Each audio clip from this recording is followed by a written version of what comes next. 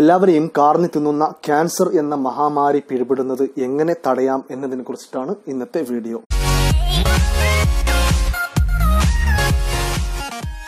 നമ്മളെല്ലാവരും ജീവിക്കുന്നത് മായം കലർന്ന ഭക്ഷണങ്ങൾ കഴിച്ചുകൊണ്ടിരിക്കുന്ന ഒരു ചുറ്റുവട്ടത്തിലാണ്. എവിടെ പോയാലും മായങ്ങൾ. നമ്മുടെ ചുറ്റുവട്ടങ്ങളിലെ എല്ലാ ദിവസങ്ങളിലും ഇറങ്ങുന്ന വാർത്താ മാധ്യമങ്ങളിലെ വാർത്തകൾ നോക്കിയാൽ തന്നെ മനസ്സിലാക്കാൻ പറ്റും നാം കഴിക്കുന്ന ഭക്ഷണങ്ങളിൽ അടങ്ങിയിട്ടുള്ള വിവിധ തരത്തിലുള്ള മായങ്ങളെ കുറിച്ച്. നമുക്ക് ഇതിനെതിരെ ഒരു പ്രായോഗിക പരിഹാരം കണ്ടെത്താനായിട്ടില്ല എന്നതാണ് സത്യം. നാം കഴിക്കുന്ന ഭക്ഷണങ്ങളിൽ അടങ്ങിയിട്ടുള്ള മായങ്ങൾ മൂലം നമ്മളും നമ്മുടെ മക്കളും അതിന്റെ പാർശ്വഫലങ്ങൾ മൂലം വിവിധ തരത്തിലുള്ള രോഗത്തിന് അടിമപ്പെട്ടുകൊണ്ടേയിരിക്കുന്നു. നിങ്ങൾക്ക് തന്നെ അറിയാം, പണ്ട് കാലങ്ങളിൽ ഒരു ഗ്രാമത്തിലെ കണക്കെടുക്കുമ്പോൾ ഒരു ഗ്രാമത്തിൽ ഒരു ക്യാൻസർ രോഗി എന്ന നിലയിലായിരുന്നു ഉണ്ടായിരുന്നുള്ളത്. ഇന്ന് ഒരു വീട്ടിൽ ഒരു ക്യാൻസർ രോഗി എന്ന നിലയിലേക്കാണ് കണക്കുകൾ പോകുന്നുള്ളത്. തിരുവനന്തപുരം ക്യാൻസർ സെന്ററിന്റെ വാർഷിക കണക്കുകൾ നോക്കിയാൽ തന്നെ ഇതിനെക്കുറിച്ച് നമുക്ക് മനസ്സിലാക്കാൻ പറ്റുന്നതാണ്. ഇന്ന് നമ്മൾ ഒരു ദിവസം രാവിലെ മുതൽ വൈകുന്നേരം വരെ കഴിക്കുന്ന ഭക്ഷണത്തിൽ എത്ര മായങ്ങൾ ചേർത്തിട്ടുണ്ടാവും എന്ന് അറിയാത്ത ഒരു അവസ്ഥയിലാണ്. നമ്മൾ ഓർക്കേണ്ടത് ഇത്രമാത്രം: രോഗം വന്നതിന് ശേഷം ചികിത്സിക്കുന്നതിന് പകരം രോഗം വരാതിരിക്കാനാണ് നടപടി എടുക്കേണ്ടത്. ഇന്ന് നമ്മുടെ സംസ്ഥാനം ആരോഗ്യ പരിപാലനത്തിൽ ഏറ്റവും മുമ്പിലാണ് എന്ന് എല്ലാവർക്കും അറിയാം. നമ്മുടെ സംസ്ഥാനത്തിലെ ആശുപത്രികളിൽ എത്ര കൂടുതൽ രോഗികൾ സന്ദർശിക്കുന്നുവോ അത്രയും നമ്മൾ ഭയപ്പെടേണ്ടിയിരിക്കുന്നു എന്നും കൂടി ഇവിടെ കൂട്ടി വായിക്കേണ്ടതാണ് എന്ന് നമ്മൾ അറിയുന്നില്ല. ഇന്ന് അങ്ങിങ്ങായി ക്യാൻസർ ആശുപത്രി തുടങ്ങുന്നു എന്ന് പറയുമ്പോൾ ഈ രോഗം ഒരു സാധാരണ രോഗമായി ജനങ്ങളുടെ ഇടയിൽ സ്ഥാനം ഉറപ്പിച്ചു എന്നതാണ് സത്യം. പൊതുവെയുള്ള കാഴ്ചപ്പാടിൽ ഏറ്റവും വലിയ ചികിത്സാലയങ്ങൾ തുടങ്ങുന്നു, അല്ലെങ്കിൽ പാലിയേറ്റീവ് കെയർ യൂണിറ്റ് തുടങ്ങുന്നു, അതുമൂലം നമ്മുടെ നാട് പുരോഗതി കൈവരിച്ചു എന്ന് പറയുമ്പോൾ എന്തുകൊണ്ടാണ് ക്യാൻസർ എന്ന മഹാമാരി കൂടുന്നത് എന്ന് നാം ഒരിക്കലും അന്വേഷിക്കാറില്ല.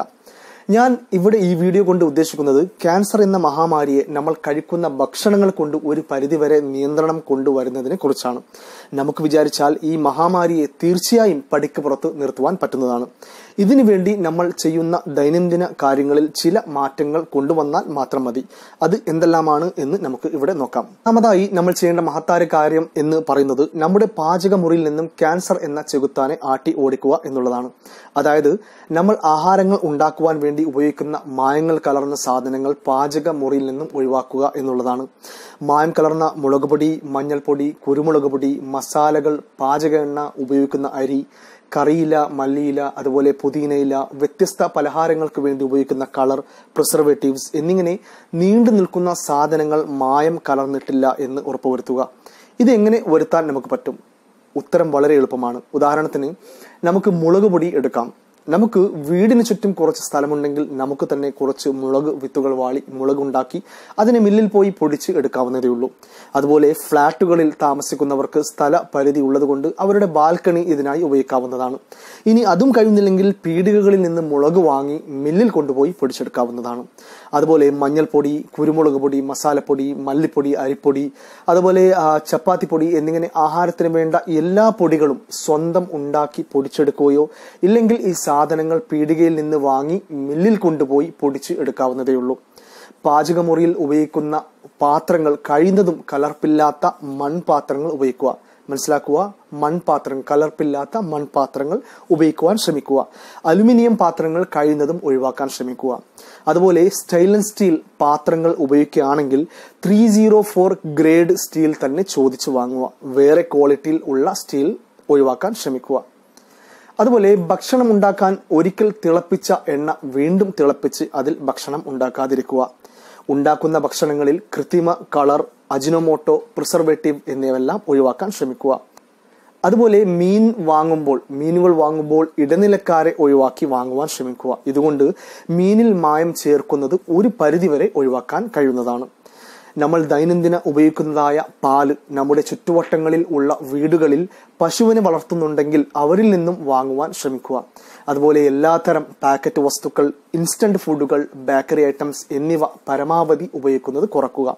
പഞ്ചസാര ഉപയോഗം പൂർണ്ണമായും നിർത്തുക. അതുപോലെ പഞ്ചസാര അടങ്ങിയ എല്ലാതരം ഭക്ഷണങ്ങളും ഒഴിവാക്കാൻ ശ്രമിക്കുക. അന്നജ ഭക്ഷണങ്ങളുടെ അളവ് കുറയ്ക്കുക.